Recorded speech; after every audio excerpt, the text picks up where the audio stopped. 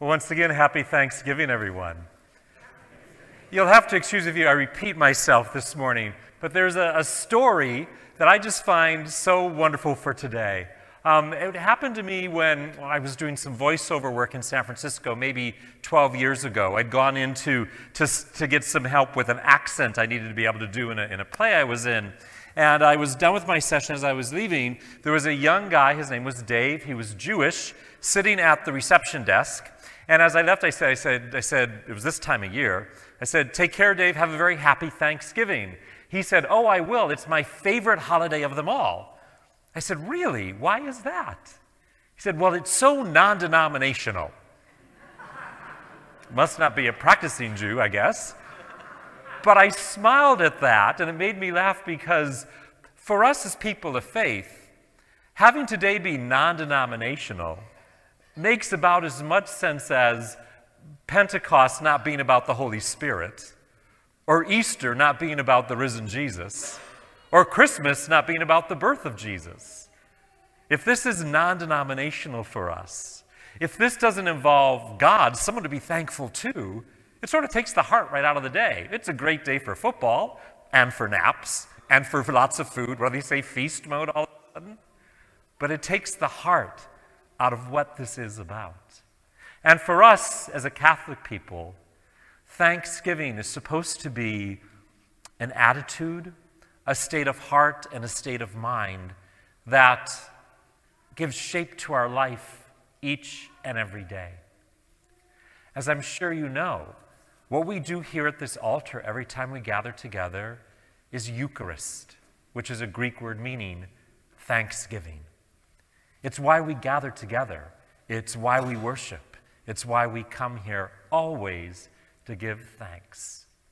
Every time we start our prayer, it is right to give you thanks and praise. It is truly right to give you thanks and praise, Lord God, Almighty Father. It's what we do. It's what we are about. And so it's so lovely that you are all here this morning for the very purpose of giving thanks to God. We all know, I don't have to talk much about it, that the last year and a half-ish has been very difficult. When I was looking at my notes from last Thanksgiving, I found that last year I reflected upon the pandemic as being something to be grateful for because it had a silver lining, that it had brought us to recognize more deeply those things that were truly important in our life, those things that truly needed our time and our attention, whether it was our family, our friends, how we were spending the short time that we have on the world, getting our relationship with God squared away. And I smiled because I'm not sure that's the case anymore.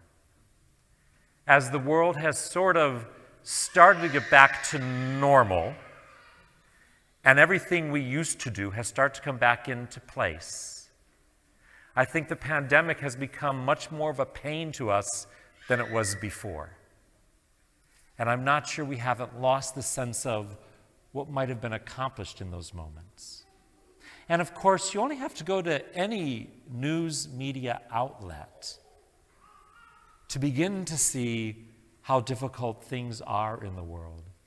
Rather, it's the recent, gangs who have been raiding stores and shoplifting, or whether we hear about wars in different places, distant areas, the threat of Russia building up forces outside of Ukraine, whether we hear about the ongoing homelessness problem, or even today. Yesterday I was watching TV and I saw that one of the local news channels this afternoon on Thanksgiving Day is doing a special about the most hideous crimes of 2021 and where we stand on them right now. Yeah, we have to be careful. We have to be careful because, of course, you can go to, I don't know, MSNBC or CNN or Fox News and find whatever political outrage you're particularly interested in a given day. It's there for you. And the danger is those headlines created by people outside our lives can shape reality for us.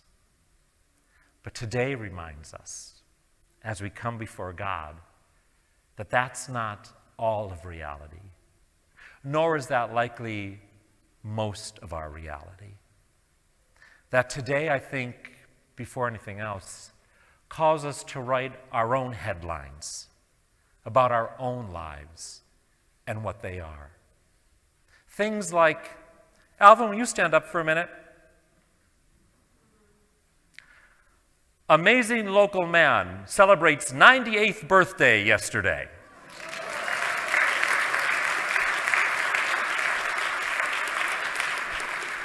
And he rides a three-wheeled motorcycle.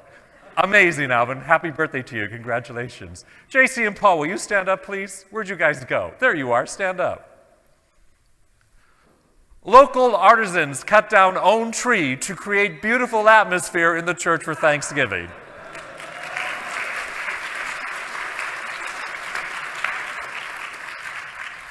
Or lovely things today like people are amazingly generous and feed the hungry.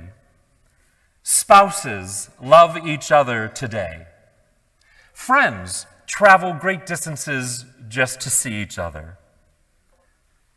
Hundreds of people come to church to give thanks to God on a day that is not a holy day of obligation.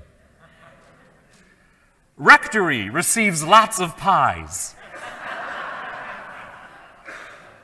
Local priest awakened at 3 a.m. by Thanksgiving texts from European friends. Time zones, people, be attentive to time zones. But I think if we look around at our lives, we will see how blessed we are, how good they are, how God shapes a reality for us that is one of grace, that is one of hope, that is one of joy. Simply today, I would say this.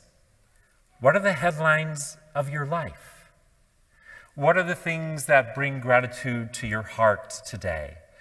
Don't let them get lost in what others might say reality is.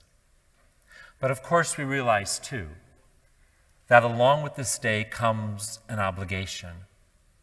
And that is, with the many blessings we have, the gifts we've been given, the talents we possess, the resources entrusted to our care, comes the task of, if you will, writing headlines for others, of sharing the goodness, of sharing the joy, of sharing the resources, so that each and every person we encounter will know something of the goodness of God through us. So today, what are your headlines? And tomorrow, what headlines will you write for others? On behalf of myself and the entire staff, we wish all of you, wherever you are, a very happy and holy and peaceful Thanksgiving. May this coming season ahead be one that brings us all aware of the great blessings God has given us.